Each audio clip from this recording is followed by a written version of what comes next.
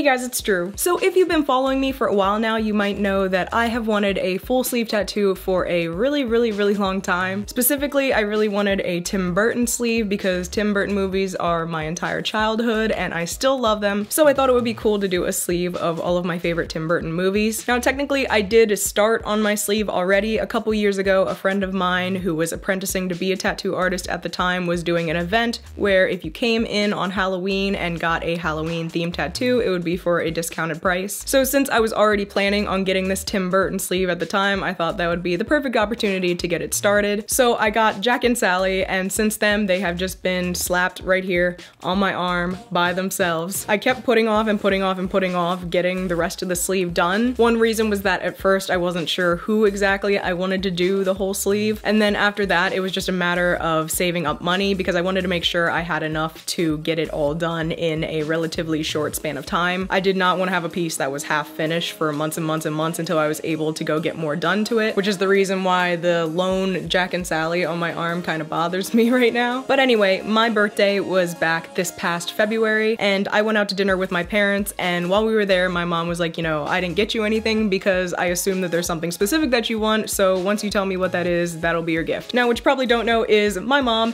hates tattoos. She doesn't have a single one, she doesn't like them, she will never get one. She thinks they're weird. And she knows that I have wanted this sleeve for a really long time, so I just kind of threw it out there like, oh, you want to get me my sleeve as a gift? And she was just like, oh, okay, how much is it? And I was just like, I 100% was not expecting that. I was like half joking, half not when I asked it. But yeah, basically getting the line work of my tattoo done was my birthday gift. So the artist that I chose, her name is Shelby. I know her through some mutual friends and she did a friend of mine's sleeve. She has like a Japanese sleeve, so it has like dragons and fans and teacups and like all kinds of cool stuff like that. And her sleeve turned out fantastic, so that's kind of when I knew that I really wanted to go to her. I also just really liked her style. So today I'm going to get my sleeve done by her. I'm gonna get all the line work done and possibly, I don't know how long it's going to take, but maybe a little bit of color. So I hope you guys enjoy watching me get tattooed.